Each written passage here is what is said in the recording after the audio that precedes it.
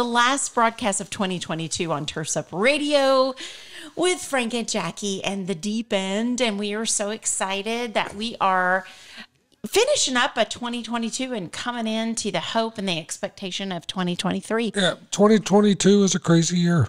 It was, you know what? It was, as Charles Dickens would say, it was the best of times. It was the worst of times. Yes. There were some fabulous moments in 2022. And there were some huge, really high peaks and really low valleys. There were some that we were in the valley below. Yeah. But it's okay. It's okay. Because here we are with high expectation when the ball drops tonight. Going into 2023, what are your hopes? What are your dreams? Whoa. What do you mean balls drop tonight? Ball. Oh, the ball. One ball. Just the one. I'm so sorry. You're the one. I'm so sorry. What are you thinking? What the heck? Oh, my gosh. The ball is going to drop tonight in Times Square. And I wish we were going to be there. I wish you know we what? were. One year we're going to do that. That's on our bucket list to be there. I mean, we go to New York City all the time, but I mean, to be there on. You know how many people are I know. I have a panic attack just watching the show, but one day I just want to see that. Yeah, I mean, you know what I'm saying? Well, they can push us around in our wheelchairs. Yeah, exactly. So it'll be a while. It's going to take a hot minute to do that. But anyway, we had a great Christmas week. I hope you did too. Got to see so many families. Did you just say toe? I'm sorry. You make fun of the way I talk. You just said toe. I never make fun of the way you talk. No, I have a friend, the Todd, who lives in Las Vegas. Todd Sent me a video of how he thinks I talk. And this girl was literally a hillbilly. Not that if you're a hillbilly, I love you. I love everybody. Love God, love people. I love everybody. But I was like, I do not talk like that. That is not how I talk. Okay. Listen, I have an accent. You don't say words correctly. That is your deal. I just don't speak good.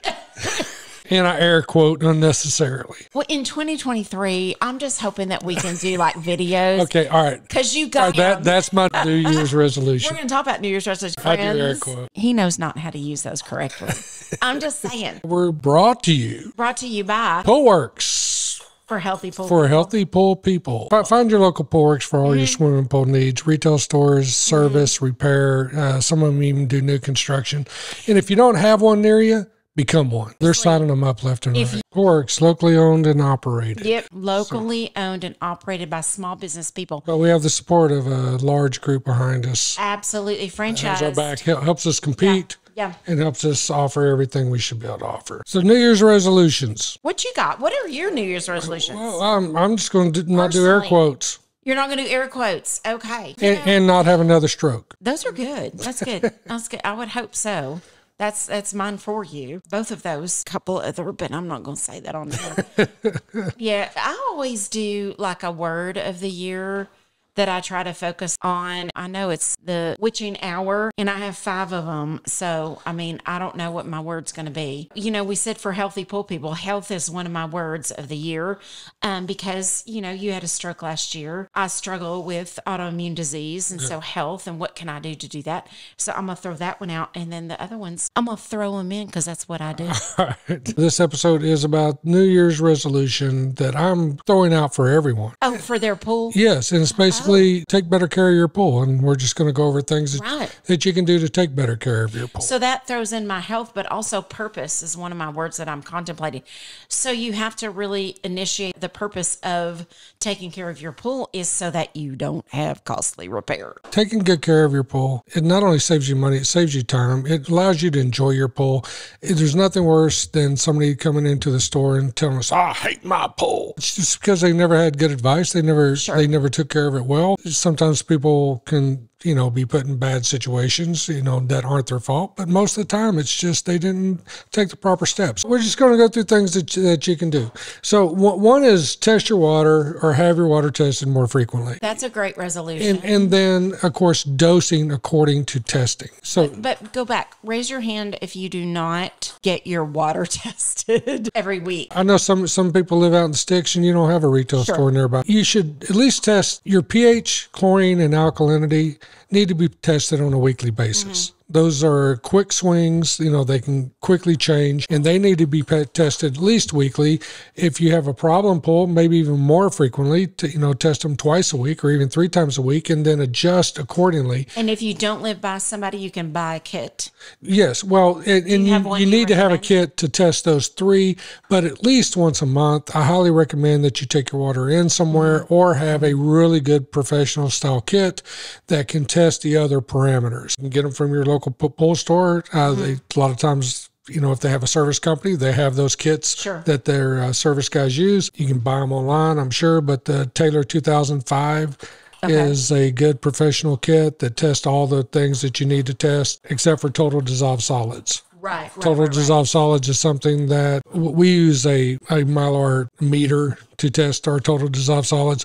But if you'll take your water in somewhere once a month, and they'll test it for calcium, total dissolved solids, your borate levels if you're on borates. If you're a salt pool, you need to test your salt level and compare it to what your salt system is saying, because that will clue you in whether your salt system is getting dirty and not producing as well. Have it tested. If your salt system says that you have 3,000 parts per million and you take your water in, when they test it, it says that your salt level is 3,800 parts per million, well, then you probably need to clean your salt system. Is it a different test kit for salt systems as opposed to a chlorine pool? Is that a dumb question? Well, just the salt. The chlorine you test with they don't have a special kit for. They have a special kit for testing salt level. The sanitizer part of the salt system is chlorine. So yes, you need to test your chlorine on a regular basis. You know, at least once a week. Test your chlorine levels just so you can make sure that you're maintaining proper chlorine levels to keep your water safe and healthy. The other thing, resolution number 2. Well, it's manage your water balance. You know, with these tests, you need to make sure that you're dosing properly. Get one of the apps. Get the Orenda app, ORENDA. Get the Orenda app and just make sure that you're keeping your water somewhere between negative 0.2 and positive 0.3. Is that a website? It's an app, so you can just punch in all your parameters. As long as you know accurate readings on your pool, you're going to be able to keep your water balanced, and keeping your water balanced is a huge part of increasing the life and reducing problems of your pool surfaces, of your pool equipment, and whatever products you're using. Just make sure you dose accordingly. Never just add to add. Always test and add what the test calls for to get to the proper levels. The other thing is, which is kind of on the same lines, is manage your stabilizer levels better. So many people, they just tab. And those tabs are 50% stabilizer. We've talked about this on a few different shows. They're 50% stabilizer. So when you add these tabs, if you add a pound of tabs, you're adding a half pound of stabilizer. And the higher your stabilizer levels get, the more chlorine it takes to accomplish the exact same job. So we want to manage our stabilizer levels better. One of the best things we do is once the water temperature is below 65, 70 degrees, we stop using stabilized chlorine. We use non-stabilized chlorine. We just shock the water once a week, and we'll do that all the way through winter. That will allow our stabilizer levels to fall due to heavy rains and stuff like that. And then in the spring, when the temperatures start climbing again, we'll stay off a stabilizer until we get back up into the high 60s, and then we'll start using stabilized chlorine again, because now chlorine is going to be becoming active. So we want to have a residual of chlorine on a daily basis to help keep algae in check and keep the water safe. I'm just going to ask, because you were saying when it goes up to this temperature, that temperature, because we were about to freeze ourselves to death last week. And now today, we had a big old freeze. I could have had on flip-flops. You just need to know what's happening. I mean, if you're going to be below freezing for a long period of time, then you just need to make sure that everything is in proper working order and that you can run your pump 24/7 until we are above freezing. Once you're above freezing, you just go back to business as usual, and make sure you're familiar. If you lose power and you cannot move water, or your pump goes out, or a leak happens, or your water level gets too low, something happens where you cannot circulate water through your system well, you need to be familiar with your system so you can get out there in the cold, pull all your drain plugs before the water starts freezing in the above ground plumbing and starts breaking equipment. Okay. So that's all you need to do on that. What's one of your other words? One of my other words is miracles. What is a miracle resolution for your pool I know you're going to say that people need to do in 2023. Well, that worked out pretty good. I know, right? All right. So I don't even know what you're my next thing on the poll is use less chemicals, especially chlorine. And the number one way to do that Look at me go. is borates. Wow. That's almost like we compared notes. And we actually did not. I've not seen one thing that you've written today. The whole purpose of taking better care of your pool is to save yourself money. Sure. Is to use less chemicals, to have less waste. Use less chemicals, especially chlorine. Borates is a good way to do that. But I mean, there's other ways too. One way that you can use less chemicals is just make sure that you have the proper amount of chemical in the water on a regular basis. So like on chlorine, you want to dose your chlorine to make sure that you're maintaining 5% of your stabilizer level in chlorine with borates. So if your stabilizer level is 50 parts per million, 5% of 50 is 2.5 parts per million of chlorine that you need to maintain on a constant basis, and that will help you keep algae at bay so you don't end up having to use a lot more shock, or you don't have to use algicides. Because we don't want to be in the habit of always using algicides. If you don't have borates in your pool, you need 7.5% of your stabilizer level. So if your stabilizer level is 50 parts per million, 7.5% of 50 is 3.75 parts per million of chlorine you want to keep on a constant basis when the water's above 70 degrees, and that will kill algae faster than algae can grow. It will keep your water safe, keep your water healthy, and you're not going to have to use all these algicides and crap that end up running your chemical bill way up. And if you have to shock a lot more because you're having algae issues, using extra shock costs you more money, and it also causes other problems. So, we want to keep everything in a nice small window, and that's why we're talking about more frequency and keeping things in a better line so you're not having to do the extra stuff that it does end up costing you money and cost you problems.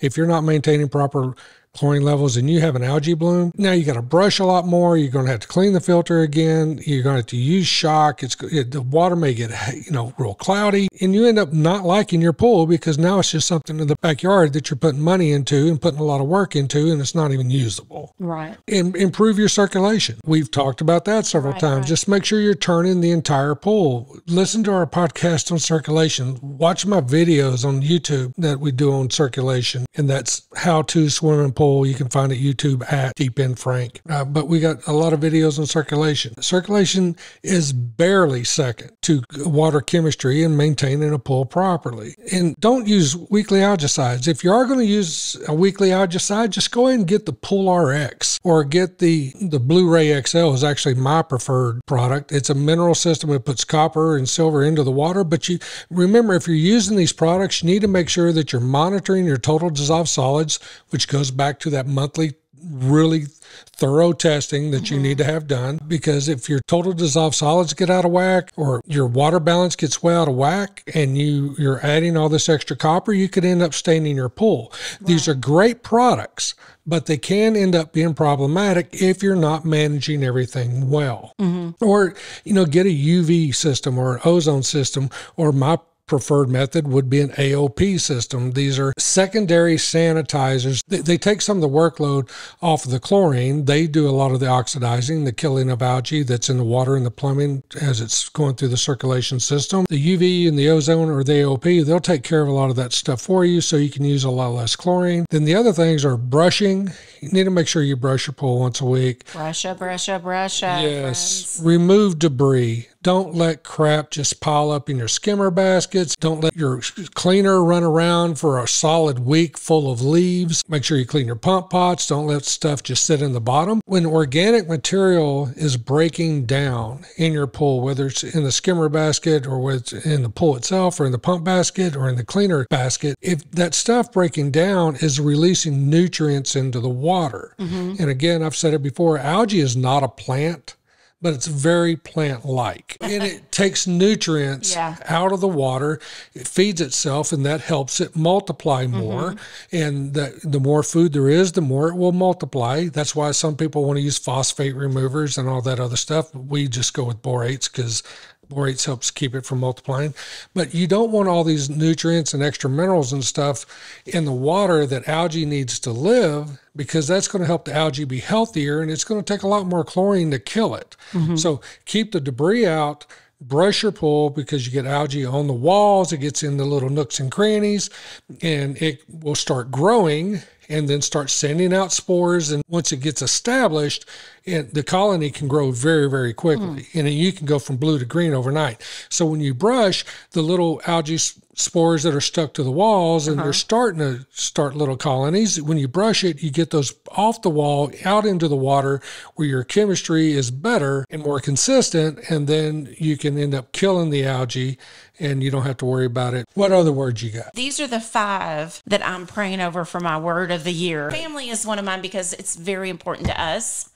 And that's why we put a pool in our backyard. Yep. That's why for the grandbabies. It ain't for us. Yep. That's so people will and the come grand to dogs. Our house. We've got a kiddie pool and doggy pool that it's a baby goes pool. into our big pool. Family is one of my big words. What you got that would relate to that? I don't know. I don't have anything that relates to that. The next thing I got is keep logs. Keep logs of your water tests. Keep logs of what you're adding. Because if you'll keep these logs, and if you take your water in somewhere once a month or every week and have them tested and they give you a printout, keep a folder with that in the folder.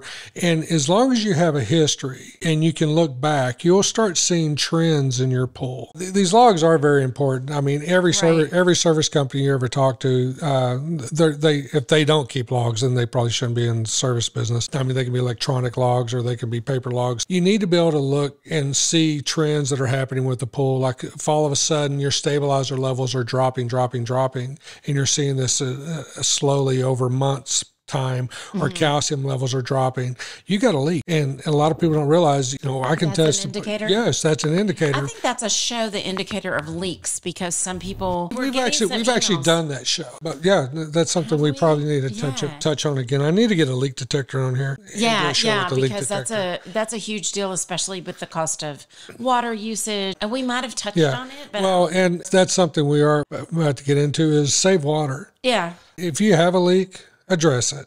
Yeah. I mean, you're just costing yourself a lot of money. And then the ground staying wet around your pool can cause your deck to lift. It can cause your pool to lift. It can cause movement in your home. Yeah. So those are like the extreme problems that can happen with leaks. But if you got a leak, even if it's a little equipment leak, get it taken care of. Because a lot of times these little leaks, if you'll take care of them quick, they're fairly inexpensive to properly repair.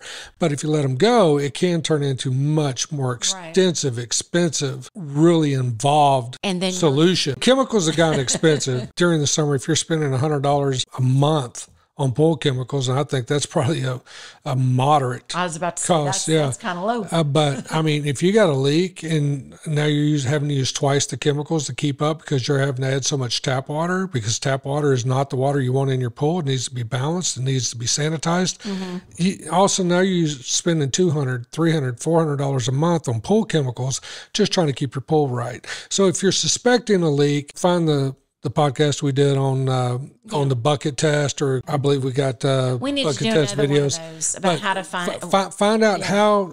Just find out how to do a proper bucket test. That will tell you if you have a leak or not. And then if you do have a leak, then okay, all right, now maybe call a leak detector, get somebody out to actually find the leak and find out what it's going to take to fix it. Because just dealing with these leaks, oh yeah, I got a little bit of leak, I'll just live with it. That's not a good plan. And most of the time, leaks are fairly simple fixes. And like their skimmer throats, where the plastic meets if it's a gunite pool, where the plastic meets the tile inside of a skimmer. We do a lot of skimmer injections, and that's a fairly inexpensive repair, but it's a permanent repair. But if it's like broken pipe underground or something like that, you really need to get that taken care of, because that's going to end up costing you a lot of money and possible really extensive repairs. So get those taken care of. What's your next word? My last word, my number 5 word.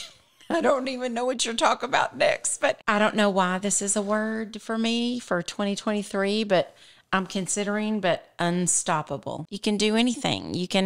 That might have been a leak. It's unstoppable. The leak, I don't know, but unstoppable. The only thing I got left is just be more efficient. Operate your pool more efficiently. If you have a variable speed pump, running it at high speed for 8 hours a day is not doing anything for you. If you do have a variable speed pump, or if you have a single speed pump that's about to go out, go ahead and get the variable speed pump. They're going to pay for themselves. The electricity just keeps getting higher and higher and higher. So the variable speed pump is going to pay for itself quicker and quicker and quicker. Operate your pumps more efficiently. Of course, you always need to be moving your water pretty well when the sun's on the water, when it's warm out and the water temperatures are above 70 degrees. The water needs to be moving. You need to be exchanging water everywhere. That doesn't mean you have to be running it at high speed during those times. You can run it at a medium speed and run your pump 24 hours a day. You can run it very low speed all night, run it a high speed maybe for an hour or two in the morning, maybe for an hour or two in the afternoon, and then a medium speed in between when the sun's on the pool. And you can do this with the energy efficient variable speed pump. You can do that for probably a third of the electricity it takes to run a high speed pump for 8 to 10 hours. Wow. So you can run your pump at these lower speeds. It's costing you a lot less per gallon to move that gallon of water. You're getting better circulation. You're getting better filtration. Your chemistry is staying more consistent throughout the pool. You can actually turn the pool over more times per day by doing this for a lot less money. The definition of turnover is like one turnover is the volume of water that's in that pool goes through that filter once per day.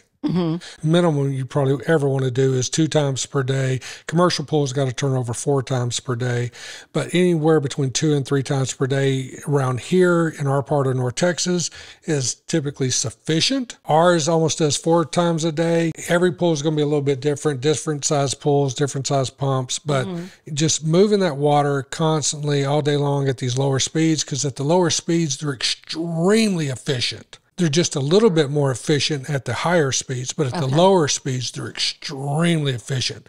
If you cut your speed in half on a variable speed pump, you're cutting the water flow in half, but you're cutting the electricity usage by about 6 to 8 times.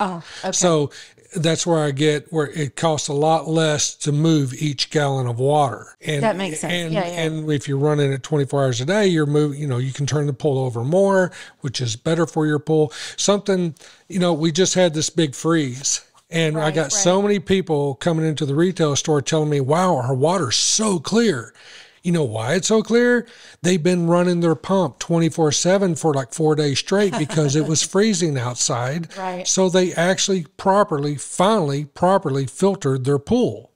So now their water looks clear and they're like, wow, that's amazing. This cold weather really clears up your water. No, it ain't the cold weather. It's you're actually filtering as much as you should be filtering. Which is what you should be doing. You should be doing that all the time. Yeah. And because taking those little particles out of the water makes your chlorine have to work less. It helps keep your chemistry more balanced and everything more stable. So more filtration is better. It will always be better. Less filtration will never be the better option. So just keep that in mind. Run your water features less. If you got these big waterfalls and all this stuff, so many people, they'll run their waterfall 8 hours a day, and they're not even going out in the backyard that day. Well, it's winter. I'm talking summer. Oh, okay.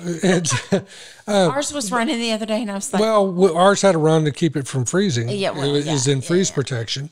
But in the summer, maybe get an automation system so you can just turn the waterfalls on when you can enjoy them.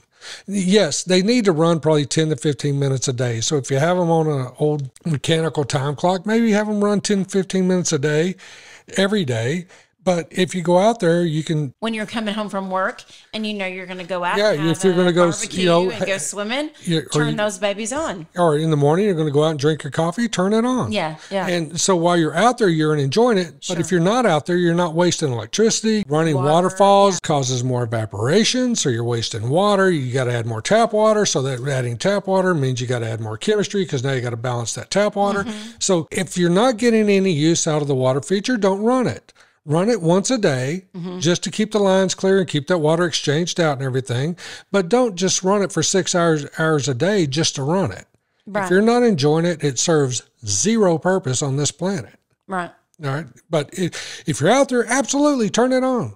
I mean, you paid good money for that. Use it. Sure. But using it less will make your pool better. Trust me. All right. Robotic cleaners. Get a robotic cleaner. A robotic cleaner, I've seen reports where it says that if you have a pressure side cleaner like a Polaris 280, or you have, God help you if you ended up getting a Pentair Racer or Pentair Letro. Letro is actually a pretty decent New Year's cleaner. resolution is to get a robotic cleaner. But if they're the bomb. Yes. If you have a booster pump that runs a cleaner, I've seen reports that say you save $200 to $300 a year by using a robotic cleaner as opposed to one of those pressure side cleaners that have a booster pump. Yeah. And here's something else. If you are going to get a robotic cleaner and you're going to keep your pressure side cleaner, your Polaris 280 or 380 or your Electro Legend, don't run it 6 hours a day. That's unnecessary. How many hours should they run it? Whatever it takes.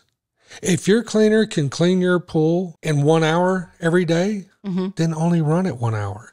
Okay. So many people, these cleaners, they wear themselves out. The more they run, the more they wear out. Everybody you ever talk to that has a pressure side cleaner will tell you that they spend $100 to $200 a year on bags, on tires, on bearings, on hose pieces. Well, it's probably mostly due to people running those pressure side cleaners way more than what they need to run. What they should. Yeah. If it's going to cover your pool well in an hour, hour and a half, then that's all you need to run it. You don't need to run it 4 to 6 hours a day. And if the leaves are falling and you're saying, oh, we got a lot of leaves falling, I need to run it longer. Well, you know what? If you ain't going to go out there and empty the bag, why run it longer? It can't get anything else in that bag. If you got a lot of leaves in the pool, it's going to fill up in probably 10 to 15 minutes. And then after that, you're just moving stuff around. Right. So, if leaves are falling, why run it 4 hours a day if you're not going to be there constantly emptying the bag? Right. Because it's not going to pick up any more than it can. Yeah. Just be mindful of the energy that you're using to run your equipment. There's a lot of ways you can be more efficient.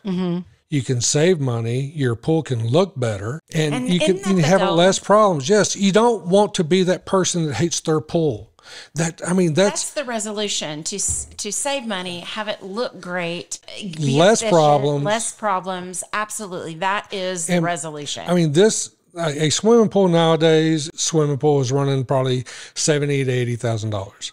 But you don't want it to be that's probably not the average. That's probably the low end. You don't want it to be a pain in your padonkadonk. You want it in 2023 to be a fabulous investment. When you think about your pool, you want a smile on your face. Absolutely. So absolutely. That is it. And we covered all your words. Done. Happy New Year. 2023, man. Here we go. Let's see what happens this year. We'll see you. Wish y'all the best. Y'all have a happy New Year. Have a safe night. We'll see y'all next week, or talk to you anyway. Why should you skim? Why you hire a pro and stay off that limb? So take a dive into the deep end.